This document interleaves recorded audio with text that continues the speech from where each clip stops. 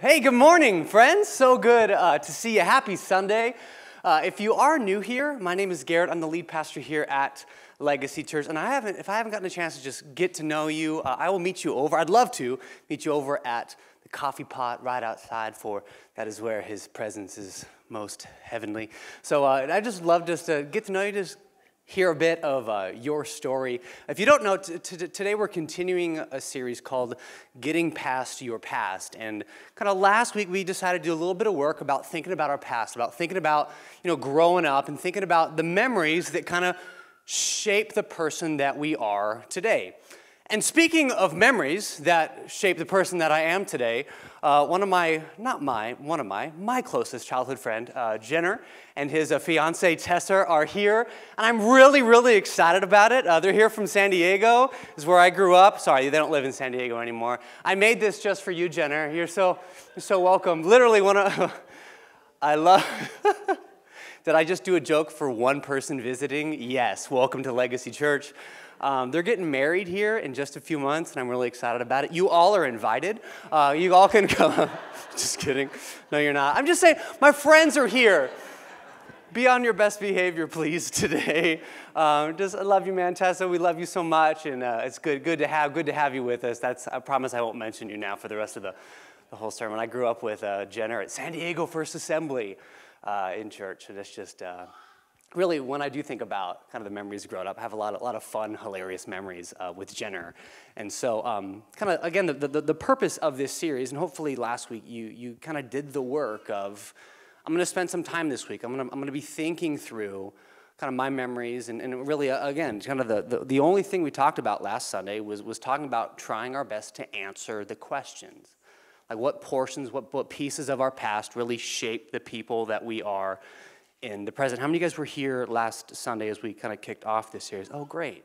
So hopefully you did. You spent some time in meditation and in prayer, kind of thinking through, God, what are those memories? Because we all have memories. We all have stuff. We all have events. And again, oftentimes they're great memories that we don't want to get past. We want to hold on to. Things that really define who we are in a really fantastic, awesome way. But again, the purpose of this series is not to get over the good memories, but learning how to process the pain and the trauma of memories that shape us in a way. I know we all, as humans, had those experiences where we have things that happen in our lives and they just seem to kind of just pierce the soul in a way that it lingers for a while, that we can revisit that memory, we can revisit that loss, that trauma, and it's just like it happened yesterday, even though for many of us it happened years, if not kind of decades ago. And so again, that's kind of my heart. That's what I've been praying for you and for me to be frank, that we can spend time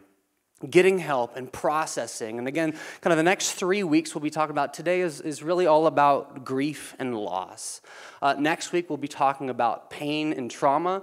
And then the week after, I'm sorry, not next week. Next week is Mother's Day, and I'm so excited for that. Tiffany Riojas, I know Pastor Nick already talked about Mother's Day on Sunday, and it's so interesting because Tiffany has had this message on her heart for months now.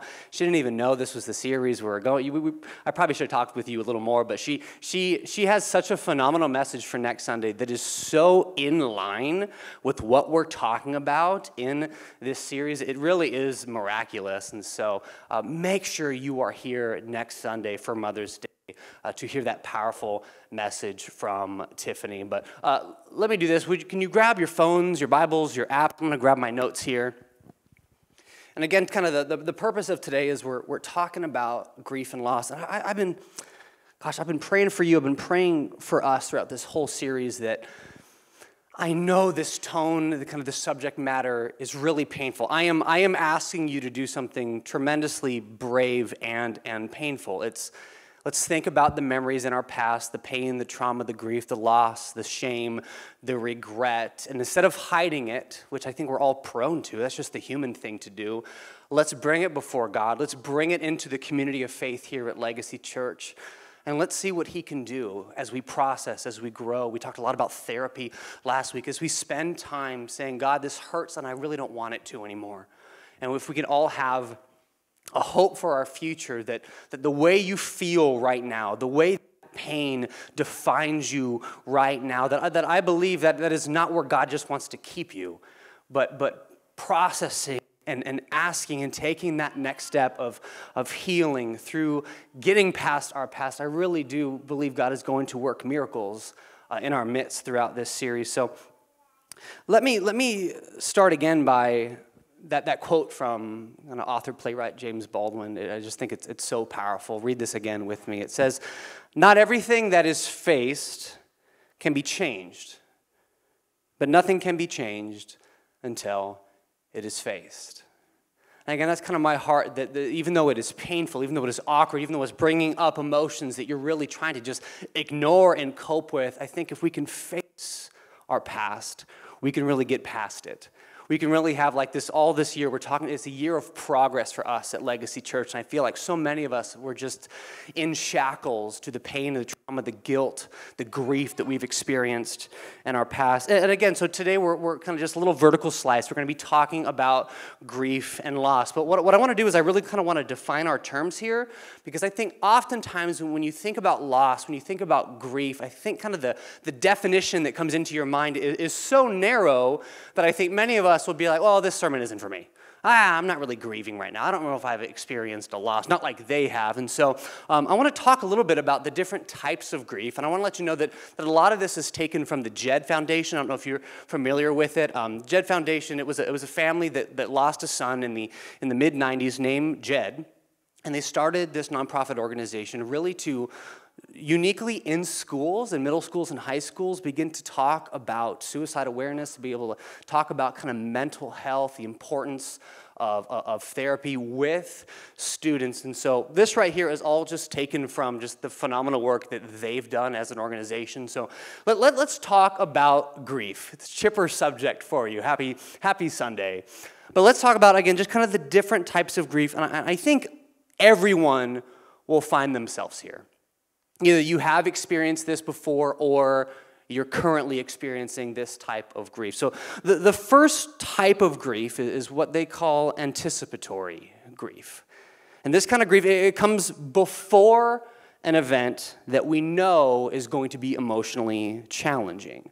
It's kind of, again, the conflict, the emotions, the grief that happens in our hearts and our souls leading up to a loss or leading up to conflict. So, for example, someone that you know that you love receives a terminal diagnosis.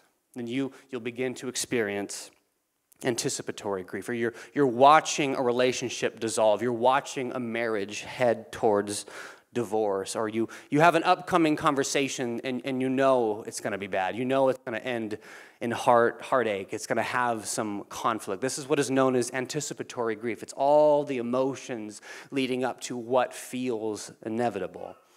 And the second one, I think this is kind of the most common one, it's just sudden grief. This comes from a sudden, unexpected loss. Of course, someone dies unexpectedly. You go into work and you are let go. You are laid off. You had no plans to be let go. This was sudden. This is something like somebody cheated on you. You were betrayed. There was a relationship that somebody abandoned you. You weren't prepared for it. There was no way to anticipate it. It was sudden, and it's a grief that you are still carrying.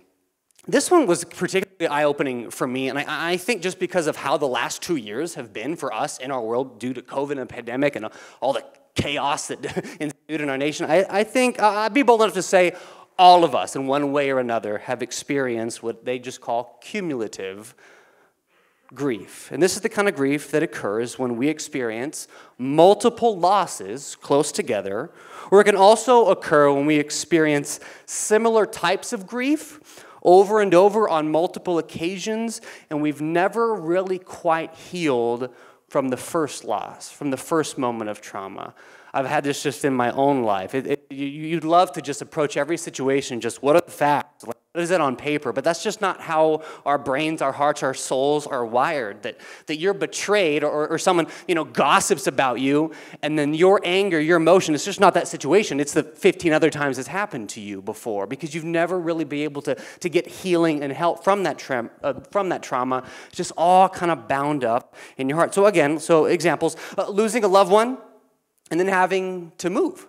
Or again, I think COVID, for all of us, right? We had to deal with people moving out of California. We dealt both the families here, I'm picturing the people that used to sit here with you, but they're not here anymore because they passed away to COVID. We all have stories like that. We had loved ones that drew lines in the sands. There were relationships that were broken, that were dissolved again. And all of that has all happened in a very short amount of time. And I think all of us are limping. We're limping just a little bit because of that kind of grief and loss.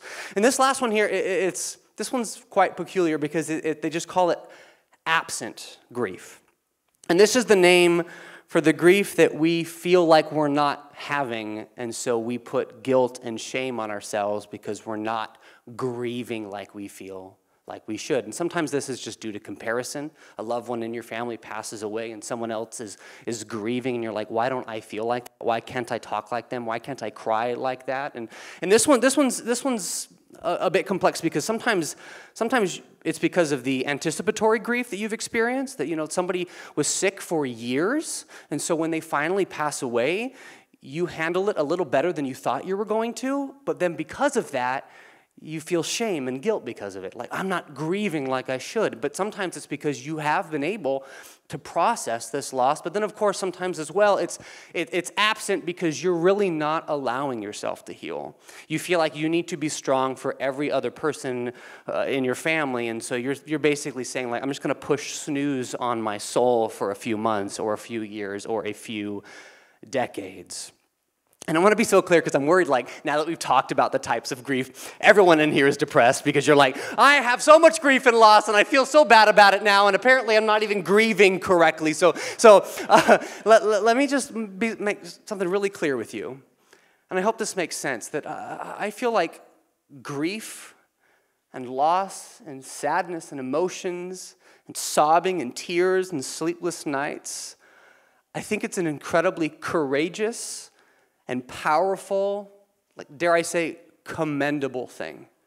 That when you and I experience grief and loss, it tells us, one, that we're human. It tells us that we loved someone deeply, that we really, truly cared. So I'm so worried. I've been praying against anyone saying, like, I'm trying to grieve, and apparently I'm not even doing it correctly.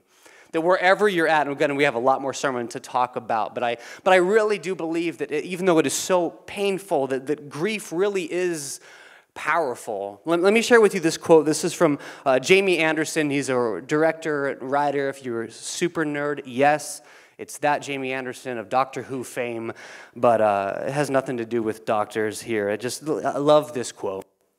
He says this: grief, I've learned, is really just love. It's all the love you want to give, but you can't. All that unspent love gathers up in the corners of your eyes, in the lump of your throat, and in the hollow part of your chest. This part here gets me. Grief is just love with no place to go. And I think that's why grief, it hurts so much. It reminds us how much we truly love one another. The brokenness in this world that we believe like our bodies weren't meant to handle betrayal and death and cancer and loss. That's why it hurts so much. It reminds you that you're human. It reminds you that this world is broken. And it reminds you that the person or the way you feel, you truly, truly love them. And again, I don't think that's a sign of weakness. That's a sign of courage. That's a sign of strength. I'm grieving, I'm mourning so much. Why? Because that person meant so much to me. Because I have so much love in my heart and I don't know where to put it because they're not here anymore. Again, grief is just love that has no place to go. And so what I want to do now, this deserves its own Sunday. But again, this is taken from the Jed Foundation. I'm sure many of you have heard of the 4 or the 5 stages of grief. And so what they've done is really kind of modified that understanding of grief and really expanded it in a way that I really believe will be helpful. I hope this isn't triggering, but I hope all of us, to a certain extent, can kind of find ourselves. So instead of 4 or 5 stages, they really talk about a cycle of progress, a cycle of health, and it starts with loss. It starts with the trauma, and as you move forward, as you get help, day and day, you get better and better. You really come to not full acceptance, but really adaptation. That you're able to kind of get your head above water and move forward with that grief and that loss. And again, I'm just going to hit this very briefly. We will post this on Facebook and Instagram, but you guys know my love language. When you take pictures of the TVs, it just warms my heart as a pastor. And let's kind of go through this very, very quickly. So again, kind of first we have shock. That initial just like out-of-body experience of like, am I dreaming? Is this a nightmare? Is this a really bad movie? We don't know how to process. We don't know how to speak. We're just in shock. And it seems like kind of that heightened sense goes to low sense, where you go from shock to numbness, from numbness to denial, I'm realizing my notes aren't. I'm gonna talk here, or else I'm gonna miss something. Denial, and then anger and disorganization. They talk a lot about kind of in that anger and disorganization, everything in your life is disorganized. Your schedule. They talk a lot about emotional outbursts, and it's not because you're angry at the people around you. It's just because they're the closest thing to you, and you don't know how to move forward. That there's this shock and numbness, denial, anger, kind of emotional outbursts and disorganization, followed by panic that leads us into loneliness. And they talked about kind of loneliness kind of shoots off into just full isolation, where you don't want to spend time with anyone, you don't want to see anyone, but then also there's guilt because you don't want to see anyone, you don't want to spend time with anyone, and you put all this expectation on yourself that I should be better. They texted me, I should go get coffee with them. I know they want to hear how I'm doing, but again, you're just not ready for that. And let me get ahead of myself a bit. This is not steps.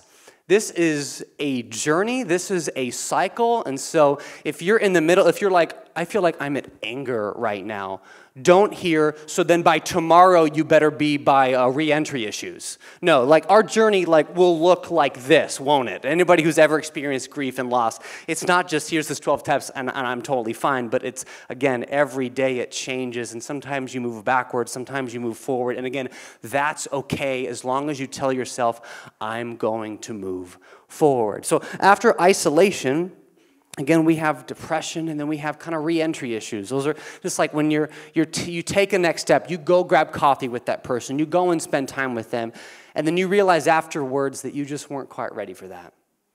That was a little too, I'm so excited. You want to come help me preach my sermon? Hi, baby. Hey. My sermon's really sad, but you're like the most beautiful thing I've ever seen. She's like, I see you at school all the time, huh? Anyways, hey, Hannah, good morning. And then again, after kind of we're processing, we're trying to figure it out. Hey, girl. We're kind of building new relationships. Maybe you find someone, you so want to come up here, don't you? Here, I'm going to take your hand, okay? Can I take your hand? You want to go back to Mama? She's like, no. You want to come play the drums? Yeah? Remind me her name. Aliana, hey. You want to take my hand? I want to take you back to Mama? No, she's like, I've come to preach. The Lord has put...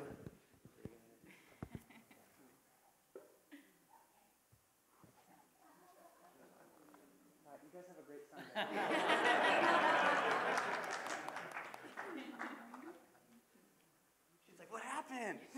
I was on the cool part of the church. Okay.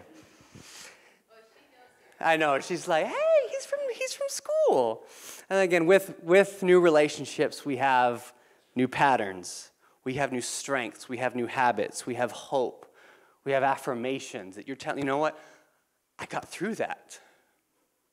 There were moments in my life where it felt like I didn't want to move forward. I didn't want to get better, but you begin to tell yourself, I am stronger today. And then I think one of the most beautiful gifts that you can give the world to kind of not make sense, but to at least do something with the grief and the loss that you've experienced is to begin to help others. And again, I think that's such the beauty of what the church can be. is that we say it so, like it's a joke that like no perfect people allowed at Legacy Church. If you feel perfect, there might be another church you'll fit into, but you will not fit in here. We're just a bunch of broken people trying our best to follow Jesus. And I hope in that we start with the gospel that says you and I don't have it all together. You and I couldn't figure it out in ourselves. That's why our God is so good, and that's hopefully what the community of faith can do for one another. You've experienced loss, you've experienced trauma, you've experienced a sudden death in the family. Come sit next to me, and let's talk, and let's weep, and let's pray, and let's tell ourselves we're going to get better one day at a time, and there is grace and there is hope in the meantime. It's okay that you're not okay right now. Again, too often Christians, we just try and mask our feelings. Every day is a blessing, rejoice in the Lord always, but we know your bones are broken. It's okay that you're still healing. It's okay that you're still angry, you're still processing. It's okay that you don't want to talk about it right now. Again, I hope there's space for us to be fully ourselves in the presence of God and one another. So how does Jesus fit into our grief? How does he fit in to the loss that is so deeply human? I want to share with you what is probably a very familiar story from John chapter 11. If you do have your Bibles, you can turn me to John chapter 11. And in this, I want to do two things here. I want you to see Jesus. I want you to see how he enters into someone's worst day, enters into the grief, enters into the loss. And both, of course, as the people here that are grieving, I hope you see a Savior that loves you and understands. But also, I think there's so much that you and I can glean about how to love and support someone who's grieving. Both how we can grieve with Jesus and also how we can be Jesus to someone else and help them and support them in that process of grief. So this is going to be John chapter 11. We'll begin right at verse 1. This is a long story. I skipped, just for sake of time, a few verses. Go back and read the whole story. It's so great. It's so powerful. There's some rather humorous, hilarious moments. But this is what we read again. John 11 will begin right at verse 1. It says this. Now, a man named Lazarus was sick. He was from Bethany, the village of Mary and her sister Martha. This is Mary, whose brother Lazarus, now lay sick, was the same one who poured perfume on the Lord and wiped his feet with her hair. So the sisters sent word to Jesus, and I don't want you to miss this. Again, we see that Jesus has had multiple interactions with this family. He knows them well. He's close to them. And the word is sent that Lazarus is sick. He's terminally sick. He is dying. And so they're looking for Jesus. He's in Bethany, and he hears this, and don't miss this. It says, Lord, the one you love is sick. And I got to give a shout out to Kyle Favel, who leads our food pantry. He's on the board. I've read this verse before, kind of like theologically, but as long as I've known Kyle, especially at the food pantry, you hear so many prayer requests, so many opportunities for people to feel the tangible love of God as you're just spending time praying with them, weeping with them. But he often will quote that right there when praying for someone. And to me, especially, like, I'm not even going to try because it comes from Kyle and it's so powerful and so personal, that when someone says, my dad has cancer, they're fighting COVID right now. And I've heard Kyle over and over and over again say, Lord, the one you love is sick. It is so powerful and personal to me. And I hope this doesn't feel a little too on the nose for you, but I want you to know that you are the one that Jesus loves. And the person that you are praying for, and you're beginning to doubt his goodness in this situation, I want you to know that they also are the one that Jesus loves. Maybe we can all just kind of take a cue from Kyle Favel, and in those moments, start there. And I want you to know when you say, hey, Lord, the one whom you love is sick, you're not reminding him. I think oftentimes we need to remind ourselves, lest we feel like he is distant and unconcerned, apathetic, if not a bit smiling at our suffering and grief. That is not our Savior. Lord, the one who you love is sick. And now, again, I'm gonna jump a few verses here. We're going to go to 3 to 16 again. If you have time this week, please read the Bible. It'd be a good thing. It's probably something a pastor should say, right? Maybe read the Bible every now and then, when you're feeling like it. So, but I missed some kind of a funny story here. So what Jesus says is he waits 2 more days in Bethany, and then Lazarus dies. And then Jesus says that, hey, this sickness is not going to lead to death. Lazarus is just asleep. And this is kind of a metaphor that Jesus is speaking of, saying like, no, for the Savior, death is of no consequence. I'm going to resurrect Lazarus. He's not dead, he's just asleep. And it's funny because the dim-witted disciples give me a lot of hope for my own life. They're basically like, Lazarus just taking a nap? And it's not that big of a deal, Jesus. There's no reason. Why would we heal him from his nap? And then Jesus has to say, no, he did. That's a paraphrase. He doesn't really say that. And then they all begin to spiral out of control. And he's like, okay, come on, I'm going to go heal him. Let's go. And so we'll kind of pick up in John chapter 11 with all of the disciples panicking because they were like, wait, what? He's not sleeping? He's really dead? And you were just using a metaphor? Oh, no. Read this with me. It says this in verse 16.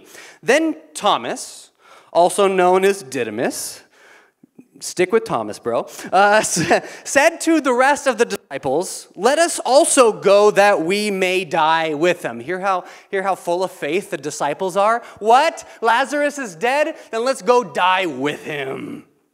And on his arrival, Jesus found that Lazarus had already been in the tomb for 4 days. Now Bethany was less than 2 miles from Jerusalem, and many Jews had come to Martha and Mary to comfort them for the loss of their brother. So picture this. They sent word, Jesus, please come, Lazarus is sick. Jesus stays for 2 days, Lazarus dies. Jesus shows up in the middle of the funeral. And Christian, hear me here. I want you to see Mary and Martha and how they respond to Jesus, because I hope it gives us a vocabulary of honesty that we can approach the doubt and the anger and the grief and the loss. Because again, they're in the middle of mourning and grieving Lazarus. They begged Jesus to come, and he shows up days later in the middle of the funeral. And it says this, in verse 20, it says, when Martha heard that Jesus was coming, she went out to meet him, but Mary stayed home. I think just right there, there's so much there that Jesus has come, and Martha goes to meet him, but Mary, so full of grief, and I'll get ahead of myself, and Jesus not once goes like, really, you weren't going to come and see me? He even has grace for Mary that's like, I don't even want to see Jesus right now. I don't want to talk to Jesus right now. She stayed home, and Martha comes, and again, I hope you hear her words. Like you audibly hear the timbre of her voice as she weeps, as she sobs, I think as she raises her voice in anger at Jesus. It says this, she says, Lord, if you had been here, my brother would not have died. Do you hear the anger? Do you hear the doubt? Do you hear the frustration? The amount of honesty that God is like, because I'll spoil it for you. Jesus doesn't go, how dare you speak to me, I'm the Messiah. He doesn't do that. He enters right into it with her. And she says, we asked you to come. Man, how familiar does this feel, believers in Christ? We prayed and we prayed and we prayed and we expected and we decreed and we did our best, and it didn't happen. If you had been here, it wouldn't happen this way. I want you to see the amount of honesty that Martha, just in the Bible, allows us to grieve this way. And that our God is not afraid of our anger and our doubt and our frustration and our honesty. Like, God, this is the way I feel. I'm not even going to try and come up with the right words. I'm just angry at you. He's infinite. He can handle it. You're not going to offend him. He just wants to spend time with you. She says, if you would have been here, he would not have died. And here like this cut in half mustard seed side of faith. She says, but I know even now, God will give you whatever you ask. She says, if you had been here, he wouldn't have died. Still, I believe you can do whatever you want. But he's here. Welcome to the funeral. Again, I think Martha is giving us so much, and I pray, I'm going to hit through this briefly because I'm looking at the time now. I'm hoping that we can learn to grieve like Martha and Mary.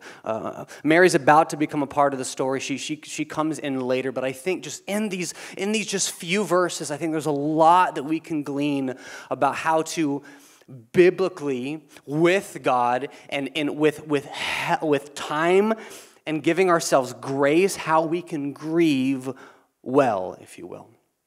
So the first thing is this. I hope, again, you take pictures, write notes.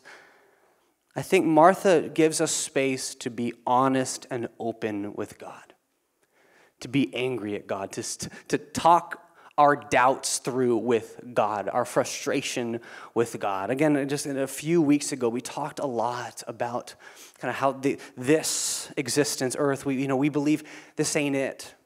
There is brokenness, there is suffering, that there is pain. We're going to talk a whole lot more about that, kind of why there's suffering in the world next week in this series. But I think right here that Martha, hopefully you saw her brokenness. She's like, we told you to be here and you didn't show up. And now he's dead. Again, I think she's giving us so much freedom and boldness to be honest and open with God. Again, second, to be gentle and to be patient with yourself. Sometimes, like we talk about, sometimes there's that shock and then there's just numbness. And if you can just tell yourself, that's the way I feel right now, today. And I think oftentimes, especially kind of for religious, like Christian people, we often want to just try and deny how we're feeling because we feel bad that we feel that way. And all you're doing is just kind of burying that down even further. Just say, I don't feel good right now. I am very upset right now. I just want to sit in bed and I don't even want to exist right now. If you tell that to yourself and tell yourself, that's the way I feel today, and I'm going to embrace and be like, that's okay, I'm aware of that, and give yourself grace to say, I may not feel that way tomorrow, but I feel that way today. I think that's so much more healthy than, again, just trying to deny or to cope with how you feel. Again, think in cycles, not steps. It's not going to be linear. It's going to be all over the place. And again, if you tell yourself that, then you're giving yourself both the hope of progress tomorrow and grace today. That I'm going to be open with God. I'm going to be gentle and patient with myself. I'm going to think in cycles, not steps. Again, you're not going to compare your process to someone else. They seem to be doing great. What is my problem? Why am I so frustrated right now? Why am I experiencing so much trauma? Again, you have no idea what they're dealing with.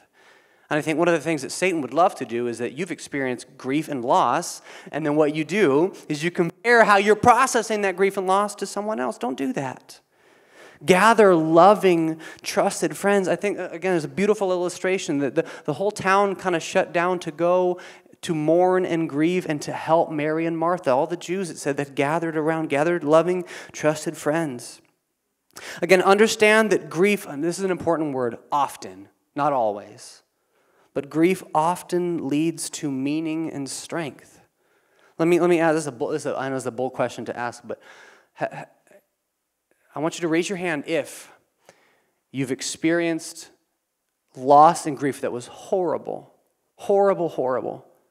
But in those moments, you learn more about God and you learn more about yourself, or you were able to help someone else because of the horrible trauma. If you've experienced that, please, okay, whoa. Okay, keep them up, sorry, keep them up. Keep them up, keep them up, now look around. That's the beauty of the church. We went through horrible things that we would not wish on our worst enemy. It was horrible and horrible, but in those moments, God was close, and I learned some things. And I never want to go through that again, but I am thankful that I did learn what I learned, and now I'm able to help. Again, understand that grief often leads to meaning and strength. Now, you got to believe that you'll get through this, even when it feels like you won't. Let's keep on reading. Just the next verse in verse 23. It says, Jesus said to her, your brother will rise again. And Martha answered, it's interesting, she's like, yeah, I know Jesus. She said, I know he will rise again in the resurrection at the last day. And Jesus said to her, I am the resurrection and the life. The one who believes in me will live even though they die, and whoever lives by believing in me will never die. Do you believe this? She said, yes, Lord. I believe that you are the Messiah. I do believe that you are the Son of God who has come into the world. I think Martha's saying right there, I'm not okay right now, but I'm going to believe that I'm going to be okay. I'm angry, I'm frustrated, I'm not okay, but I'm going to believe that I'm going to get better one day at a time. It says this, when Mary reached the place where Jesus was and saw him, this is Mary now, she fell at his face and she said the same thing. They obviously had been talking before Jesus showed up. Lord, if you'd been here, my brother would not have died. And don't miss this. It says that when Jesus saw her weeping, and the whole town, the Jews that had come along with her also weeping, he was deeply moved in his spirit, and he was troubled. And he says, again, this is Jesus. A few verses ago, he was like, yeah, Lazarus is sick. He's going to die, but that's okay. I'm going to use this to glorify me. The sickness is not going to lead to death. He's just asleep. He shows up, knows what's going to happen. He sees everyone weeping and mourning, and he is troubled, and his spirit is moved. He felt the aching in his heart to the Savior of the world, and he says, where have you laid him? She says, come and see, Lord. I'm sure many of us know, shortest verse in the Bible. And Jesus wept. This has always been one of the most beautiful, worshipful paradoxes for me. Because Jesus knows what's going to happen. He says a few verses prior that Lazarus, he says that everything, he explains it, yet when he gets there, his spirit is moved and he weeps. Picture Jesus weeping with all the others. Picture Jesus. And I hope this lands on you like it's just landed on me time and time again.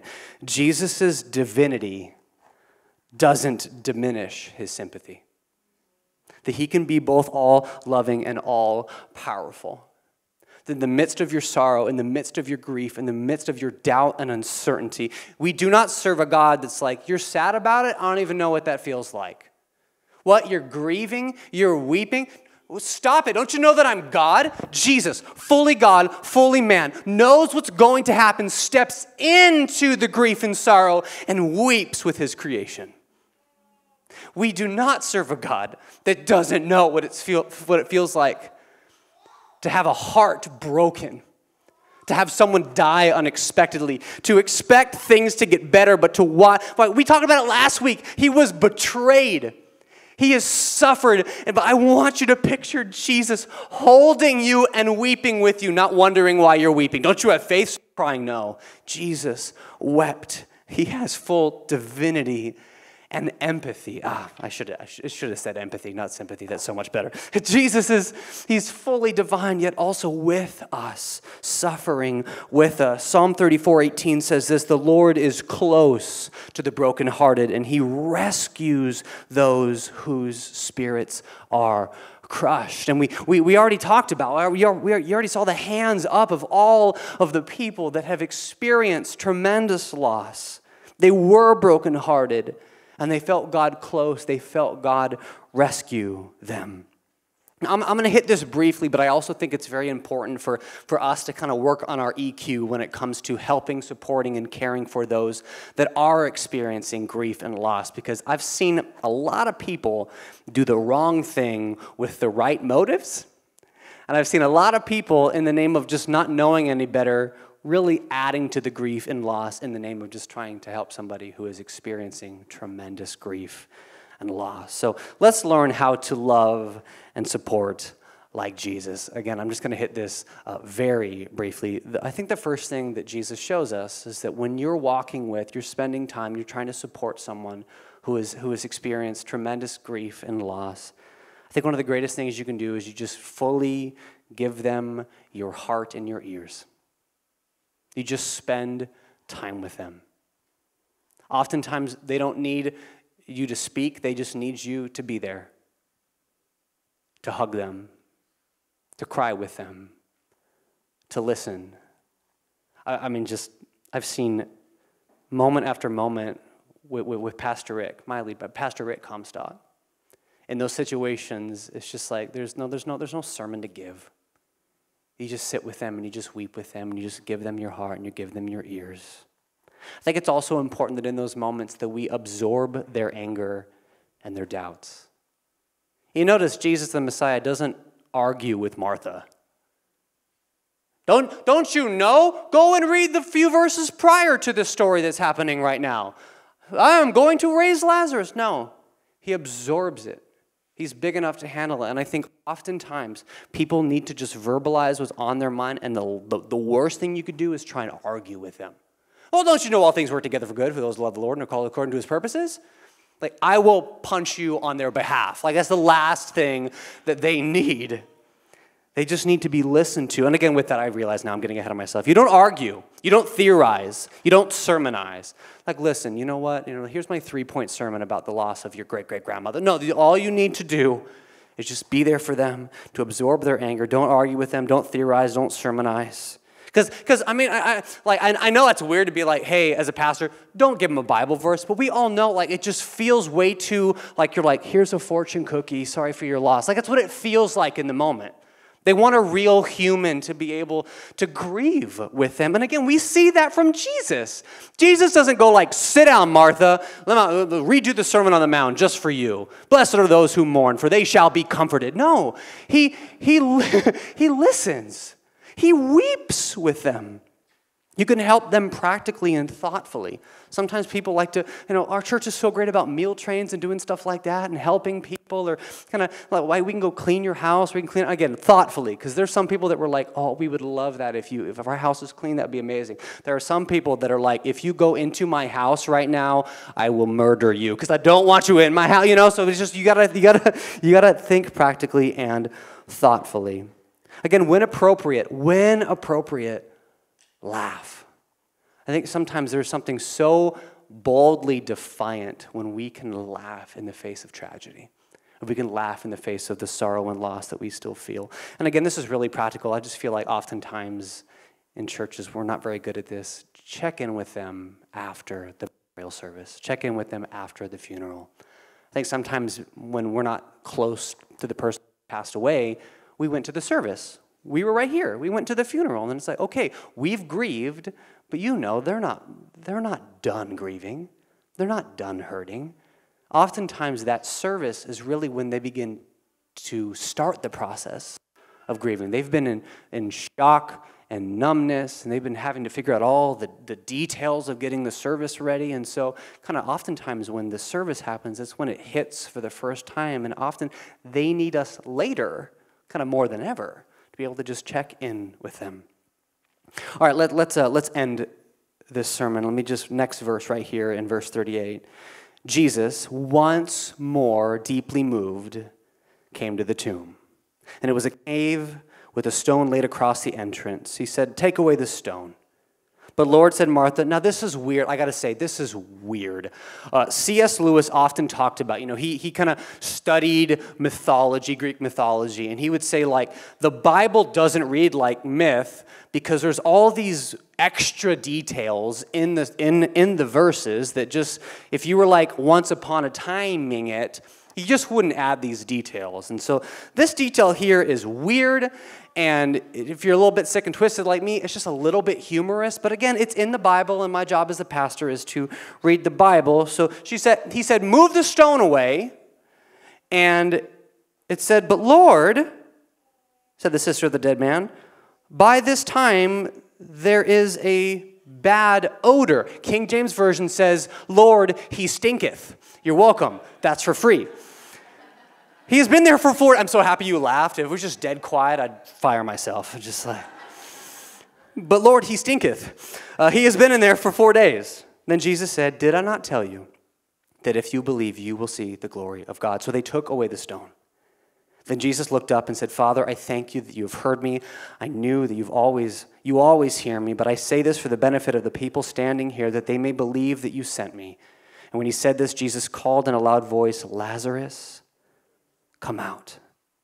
And the dead man came out, his hands and feet wrapped with strips of linen and a cloth around his face. And I love this. What Jesus says here really spoke to me.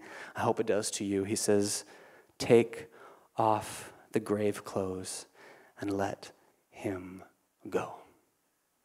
And what I see here, and hopefully you see, like we just had Easter, like, man, this Lazarus story, it feels like it's foreshadowing a little something, Somebody was dead for a few days. There was a stone. They roll away the stone. He came on out. Like, well, I wonder if there's a little bit of, foreshadowing here. Yes, of course. It's all over the. This was typifying, this was showing us, and then kind of God just kind of showing his hand to remind us what it's all about. He's like, no, this is what Christ will do for all of us, that he will suffer, that he will die, and he will rise again in victory. And what I visualized for all of us, and we've talked about this a lot. We talked about this in James as well when we concluded the book of James, that I want you to picture Mary and Martha in the grief. And of course, they experienced just a few days of grief, 4 days of grief, and then they are reunited with their brother. But again, as Christians, as believers, we believe that this ain't it. This isn't all there is, but there will come a day in paradise with God that we will be unified just like Mary and Martha were with their brother. So I want to lean in and again give you hope today that things are gonna get better, but we are moments away from reunion. That I believe that through Jesus Christ, that again, no tear is wasted, no grief, no loss, no trauma, that there will come a day that we are reunited with those whom we love and whom we lost. That through Jesus, that we are moments away from that beautiful reunion. And so I'm hoping today, why don't you stand with me, Tim and the team, you guys can come on back, I'll close out. I want to read to you a short poem that really spoke to me. But I'm hoping that in the meantime before that reunion, or right now all we have is our grief, all we have are our memories, all we have is the loss, all we have is that love that has no place to go, that we would say, God, I'm not healthy right now. And again, to give yourself the grace to verbalize that. I'm in pain right now. I'm frustrated at you right now. But I don't want to stay this way anymore. I don't want to be like this for the rest of my life. I want to be able to move forward. I want to be able to process. I need to sit down and talk to a therapist. I need to sit down and have somebody pray for me. And as you saw, there's so many people in this church that have experienced so much pain, so much loss, so much trauma. And hopefully they are monuments, living testimonies of his power and strength that we can overcome. So I could picture God saying to you, what would it look like for you to begin to take off the grave clothes? What would it look like for you to be able to take off, just one day at a time, all the grief, all the loss? Not that, hey, it'll never hurt anymore. But it's like, I want to get better. I want to be able to move just from the loss and the numbness and the pain and the anger and the isolation, the denial, to new habits and new strengths and new friends and new relationships, to helping others, to being a living testimony of his grace and his power in your life. But let me end with this. I know this is a bit of an odd ending. It spoke to me so much. I threw it in my Todoist app months ago and said, week 2 of this series, I'll end with this. I think this is so beautiful. This is a poem called All Is Well. It's by an old professor from Oxford. Those are 2 very different things. Professor at Oxnard, you say? Oh, no. Professor at Oxford is a professor of theology. And he lost a loved one. I believe he wrote this when someone lost their daughter. And it's written from the perspective of the person that we are grieving speaking to us, which we know they can't. But it's the person we've lost, the person that we are grieving, speaking to us, speaking to you. And I hope this gives you hope, again, in the life to come, and the idea that, listen, you are going to get better. You're going to get through this. And I know this is a bit weird, but to me, like this beautiful poem, it's just like, it personifies that grief with the face of the person that we've lost saying, listen, you're going to be okay. Like them telling you, I know I'm gone, but I'm not gone forever. I know you're hurting, but you won't be hurting forever. But how about you cherish the time that we had? And I want you to know, again, the title is All Is Well. Tim, could you just play just a little bit and I'll close out in prayer. He says this, all is well. Death is nothing at all. I have only slipped into the next room. I am I, and you are you. Whatever we were to each other, that we are still. You can call me by my old familiar name. Speak to me in the easy way which you always used. Put no difference in your tone. Wear no forced air of solemnity or sorrow. Laugh as we always laughed at the little jokes we enjoyed together. Play and smile and think of me and pray. Let my name be ever the household word that it always was. Let it be spoken without effect, without the trace of shadow in it. Life means all that it ever meant. It is the same as it ever was. There is unbroken continuity. Why should I be out of mind just because I'm out of sight? I'm waiting for you for an interval. Somewhere very near. I am just around the corner, and all is well. Let me pray over you. God, I pray that you would give us the strength to grieve. That you would create the relationships in this church that we can grieve and mourn together. I think many of us, we just need to be honest with ourselves and with you. Stop trying to just bury it down. And we have some understanding that you wanted us to be the strongest person. No, you are. And we're allowed to be weak. We're allowed to be frustrated. We're allowed to grieve. We're allowed to be angry. I pray that you would help this church to learn how to love and support people that are grieving better.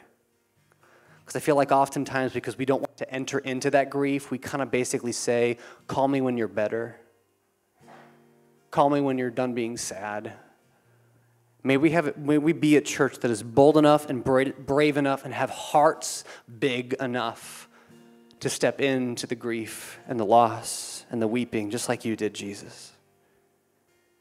And again, I pray as we follow you and as we trust you that we would choose health, we would choose healing, we would choose forgiveness, we would choose wholeness, we would choose strength day after day after day, and we would give ourselves grace in the meantime.